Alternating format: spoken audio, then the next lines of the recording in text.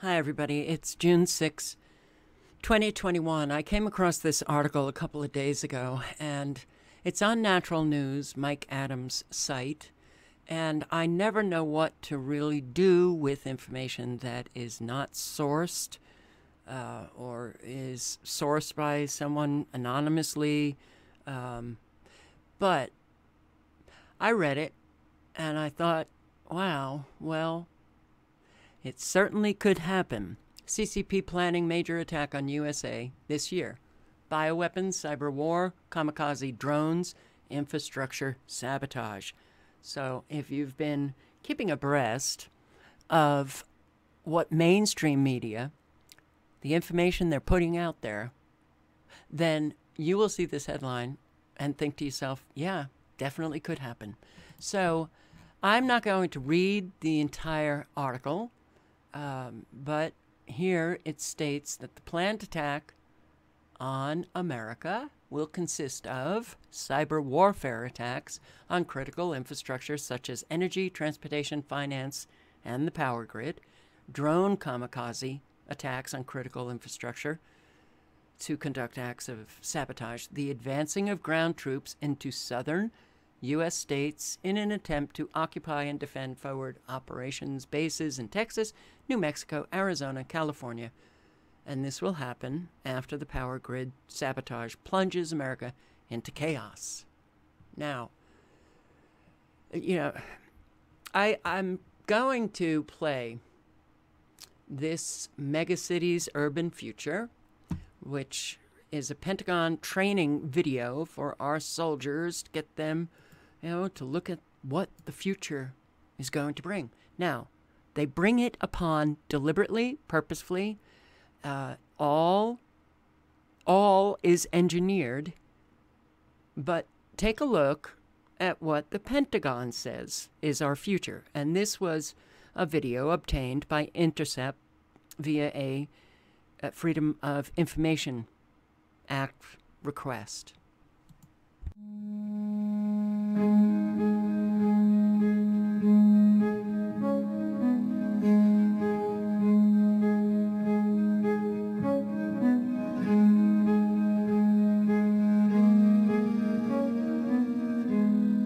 The future is urban. By 2030, urban areas are expected to grow by 1.4 billion, with that growth occurring almost entirely in the developing world. Cities will account for 60% of the world's population and 70% of the world's GDP. The urban environment will be the locus where drivers of instability will converge. It is the domain that by the year 2030, 60% of urban dwellers will be under the age of 18. The cities that grow the fastest will be the most challenged as resources become constrained and illicit networks fill the gap left by overextended and undercapitalized governments. The risk of natural disasters compounded by geography, climate changes, unregulated growth, and substandard infrastructure intersect to frustrate humanitarian relief. Growth will magnify the increasing separation between rich and poor. Religious and ethnic tensions will be a defining element in the social landscape. Stagnation will coexist with unprecedented development as impoverishment, slums, and shantytowns rapidly expand alongside modern high-rises, technological advances, and ever-increasing levels of prosperity. This is the world of our future. It is one we are not prepared to effectively operate within, and it is unavoidable. Megacities are complex systems where people and structures are compressed together in ways that defy both our understanding of city planning and military doctrine. It is an ecosystem that demands a highly agile and adaptive force to successfully operate within. Infrastructures will vary radically, with concentrations of high-tech transportation, globally connected air and seaports, contemporary water, utilities, and waste disposal intermixed with open landfills, overburdened sewers, polluted water, and makeshift power grids.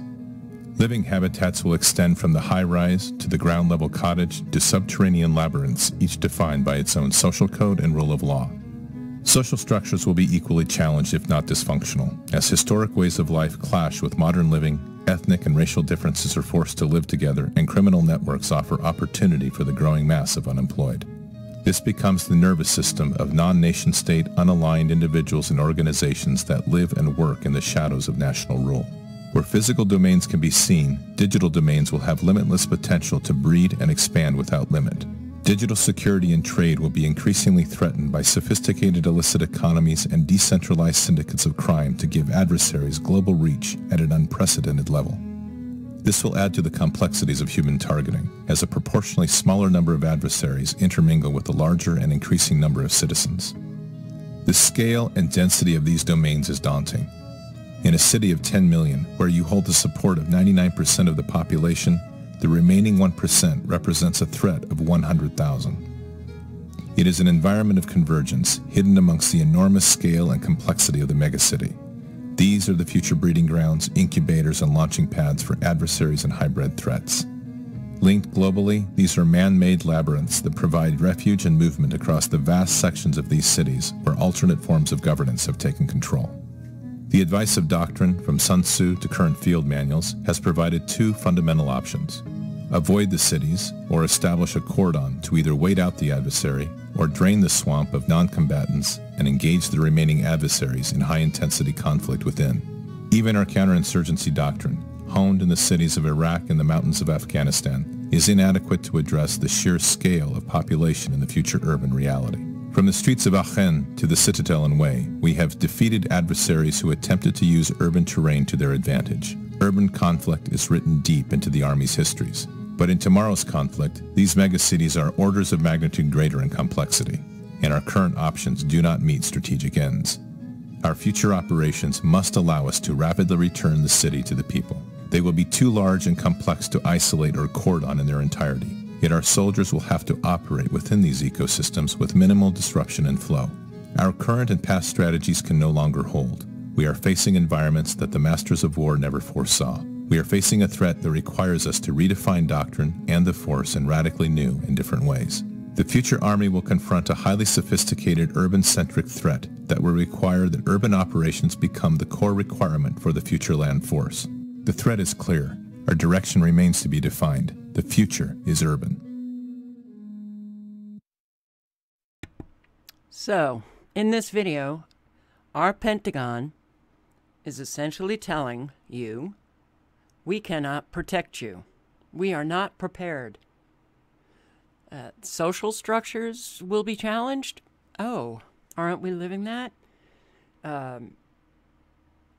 The growing mass of unemployed, aren't we living that? The digital world will be increasingly threatened, aren't we living that? Supply chain disruptions, aren't we living that?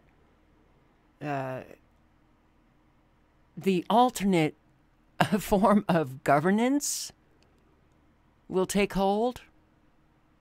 We're living that. Defund police. Okay.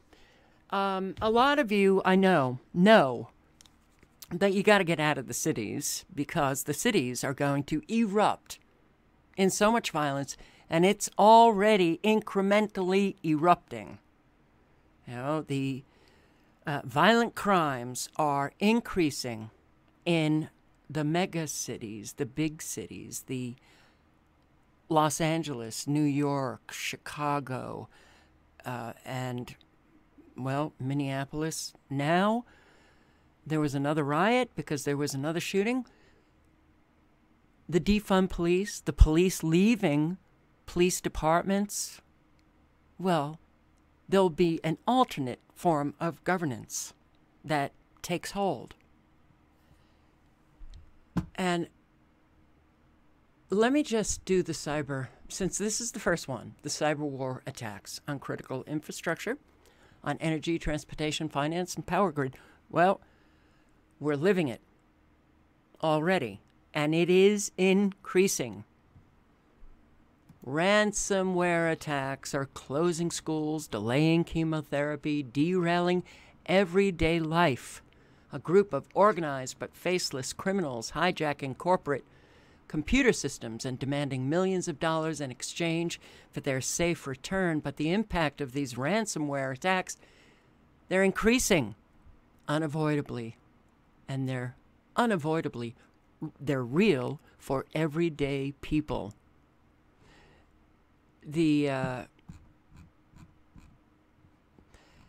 I just have to see if I've highlighted anything to read. No. Okay, so I just want you to see what mainstream media is putting out there to the American people.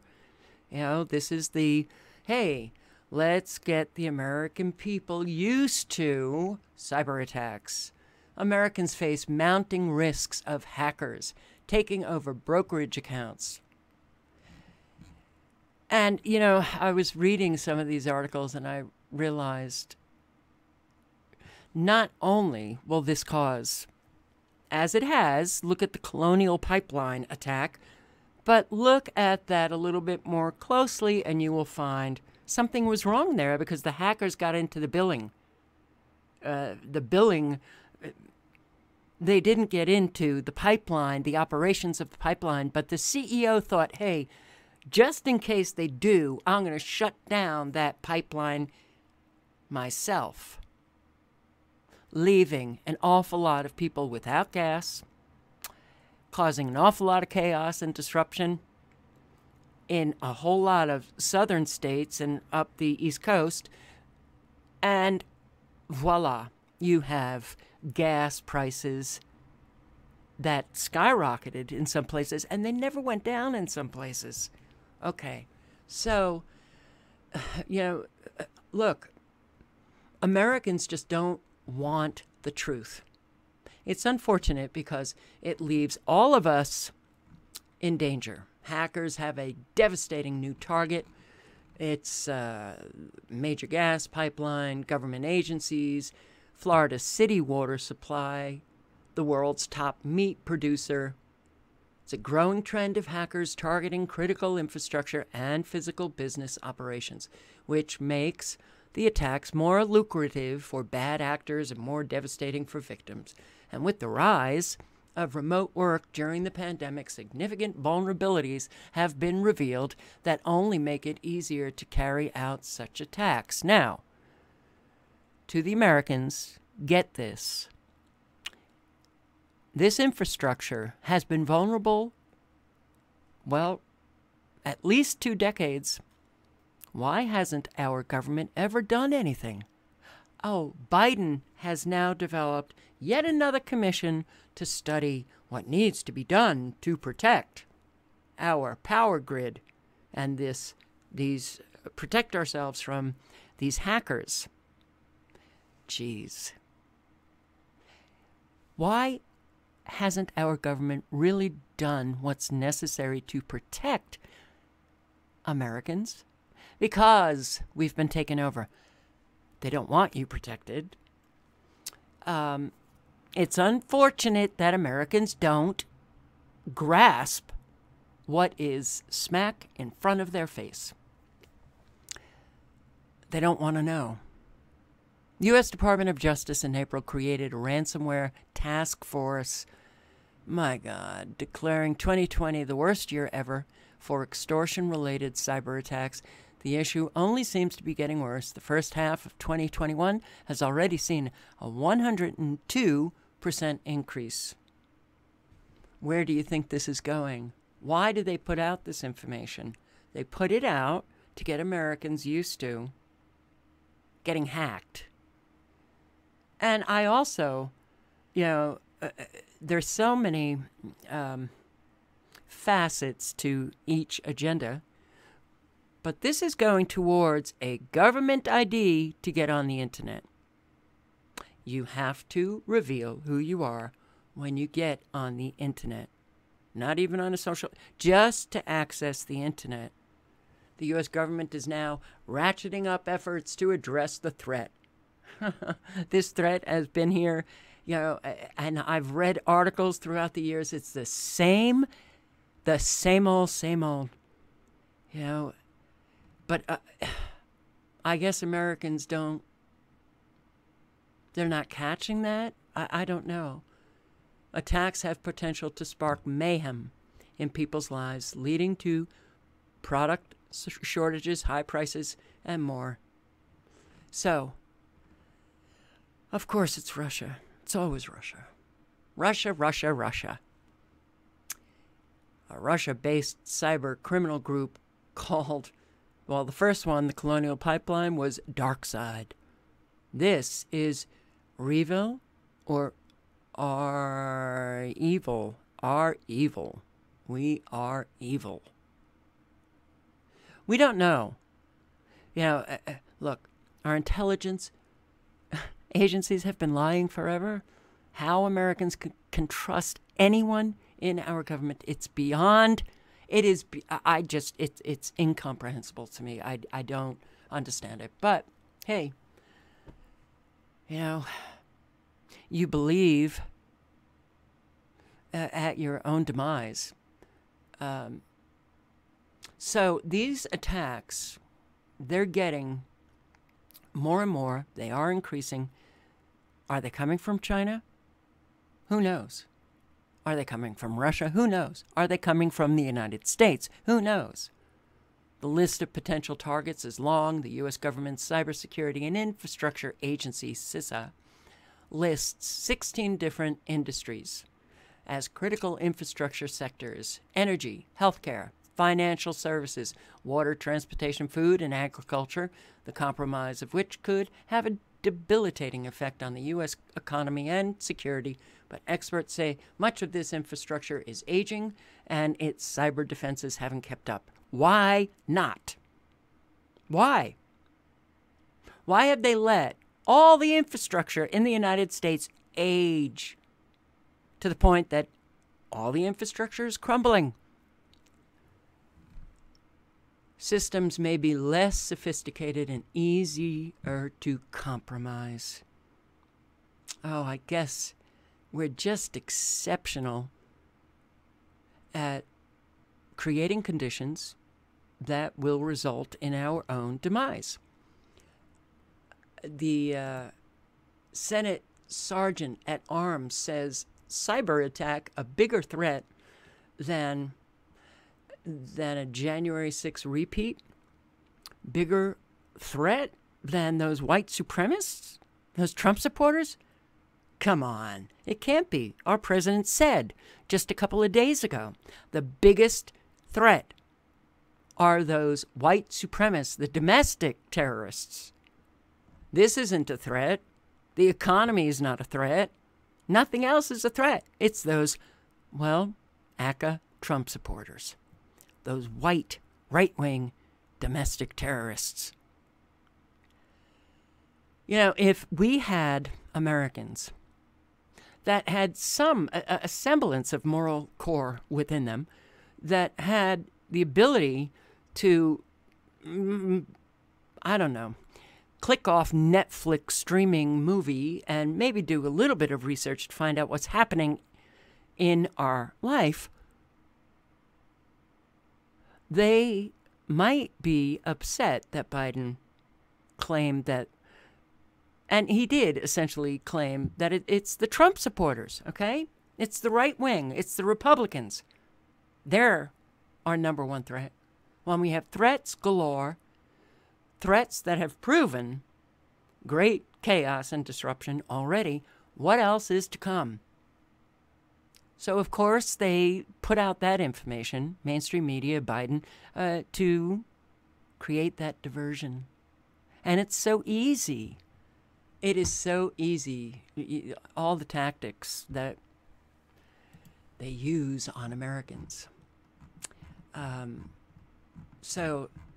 It's... Look at this. Look at this sky. These pictures now. This, for the young, is a natural sky. Isn't that frightening? All right, cyber attacks could cause real-world change. The worst is yet to come. The worst is yet to come. Posted June 2nd, 2021, Yahoo. What could they possibly mean? Now, you do these, you put in a search, and I'm using Google here, so, because I want the mainstream, because I am looking at what the enemy is reporting. All right, so, cyber attacks. And, the front page will have, the row of, let's see if I still have it here. Yeah, okay, here, cyber attacks are here to stay. Commerce Secretary said 4 hours ago. Posted. They're here to stay. Cyber attacks, bigger threat than Capitol riot. It's time for the Russians to pay a price for the cyber attacks. All right. When you click View All, you'll get a whole list of those articles of what you are searching for. And as you can see, mainstream media is on it, putting out all, energy chief cites risk of cyber attacks crippling power grid 1 hour ago. Okay. We need to be prepared as best you can for that power grid going down. So, yeah, when you do look into what mainstream media is reporting, and then you come across what is considered alternate news, cyber warfare attacks on critical infrastructure, the power grid. Anybody? Cyber Polygon? Cyber Polygon coming up? The simulation of a power grid going down? World Economic Forum? Their simulation? Remember? World Economic Forum's simulation. Event 201, October. The players in that simulation, the Bill and Melinda Gates Foundation, Johns Hopkins, World Economic Forum, media, military. They have this simulation that a pandemic is going to occur. What was the name of the virus? Coronavirus. Lo and behold, it takes place, 2 months later? It goes real. So that's why we need to be very concerned about this. Cyber Polygon, July 9, 2021. Power grid goes down. So, pretty much the same players that comprise the Event 201 are now doing another simulation with a cyber attack that throws us into a chaos like we have never, ever seen or lived before. Cyber attack with COVID-like characteristics. Cybersecurity, this is the World Economic Forum. Now, well, I'll play it. It's 1 minute and 42 seconds. Economies and societies to the core and shown us how vulnerable we are to biological threats. In the digital world, similar risks are being overlooked right now. A cyber attack with COVID-like characteristics would spread faster and further than any biological virus. Its reproductive rate would be around 10 times greater than what we've experienced with the coronavirus. To give you an idea, one of the fastest worms in history, the 2003 Slammer sapphire worm, doubled in size approximately every 8.5 seconds, infecting over 75,000 devices in 10 minutes and almost 11 million devices in 24 hours. Fortunately, at least until now, cyber attacks have not impacted our health the way pandemics have, but the economic damages, and therefore the impact they have had on our daily lives, have been equal and sometimes even greater. You see, the only way to stop the exponential propagation of a COVID-like cyber threat is to fully disconnect the millions of vulnerable devices from one another and from the internet. All of this in a matter of days. A single day without the internet would cost our economies more than $50 billion US, and that's before considering the economic and societal damages should these devices be linked to essential services such as transport or healthcare. As the digital realm increasingly merges with our physical world, the ripple effects of cyber attacks on our safety just keep on expanding at a faster pace than what we're preparing for. COVID-19 was known as an anticipated risk. So is the digital equivalent. Let's be better prepared for that one. The time is now. All right. So, Let's see. This was interesting. The World Economic Forum's latest simulation fits with the Great Reset agenda. Well, this is news, mainstream media, Sky News Australia. And what are they saying? What is this man saying? Well, he could be one of those conspiracy theorists. Let's listen in. And one of those I've spoken about regularly on this program is the World Economic Forum. Remember, they're the mob of autocrats who want to reinvent capitalism, to build back better, and who think you should own nothing and actually be happy. Well, you have to admire the chutzpah. They never let an opportunity to proselytise their socialistic agenda of global government go to waste. You see, they've morphed from green tyranny of the West to pandemic pushes of progressive politics. And I use the term progressive for alliteration purposes only. A more appropriate word is communist, given their agenda's striking similarity to Marx's Communist Manifesto, which we discussed here a couple of weeks ago.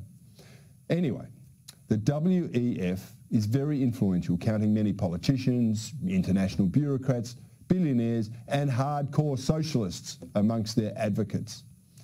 It's probably just a coincidence that many of these groups were also involved in a, quote, live simulation exercise to prepare public and private leaders for pandemic response way back in October 2019.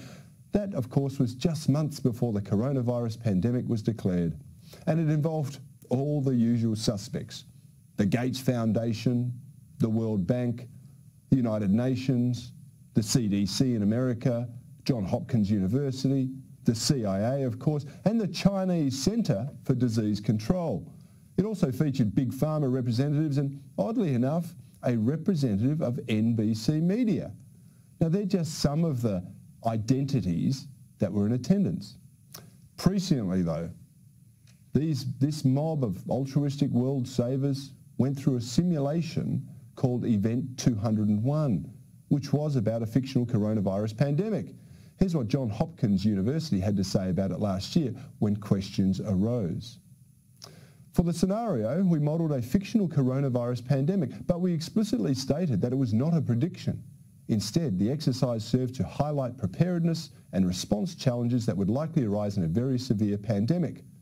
Although our tabletop exercise included a mock novel coronavirus, the inputs we used for modelling the potential impact of that fictional virus are not similar to nCoV 2019.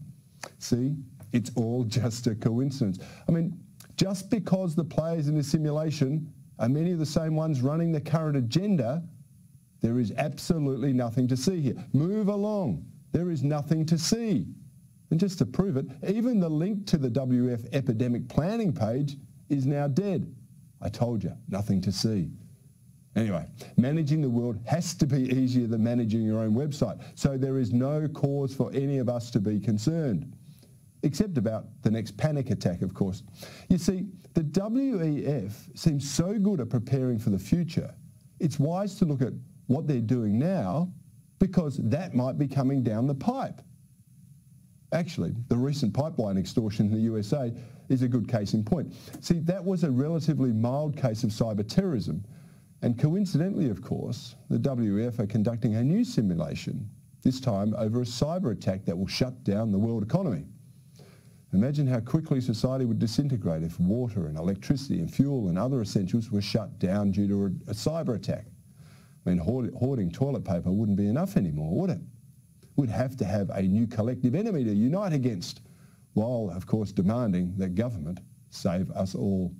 Once again, the WF is making the case that this is a global threat, which of course it is, and is a, quote, major obstacle in our path to progress. You see, there's that word again, progress, as in progressive, as in socialist. Naturally, such a threat requires a global response, which the WF is prepared to lead.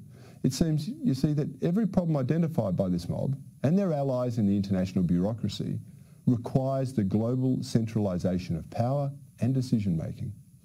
And this latest simulation neatly fits in with their Great Reset agenda. Now, only time will tell if their concerns over a cyber attack that shuts the world will prove as prescient as their pandemic simulation. If it does, I suspect it would open up a raft of questions as to just how contrived these weapons of mass hysteria may actually be.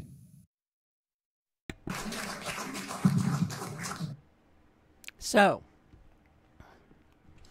sure wish our mainstream media would report like that. Now, have you seen this fabulous guy?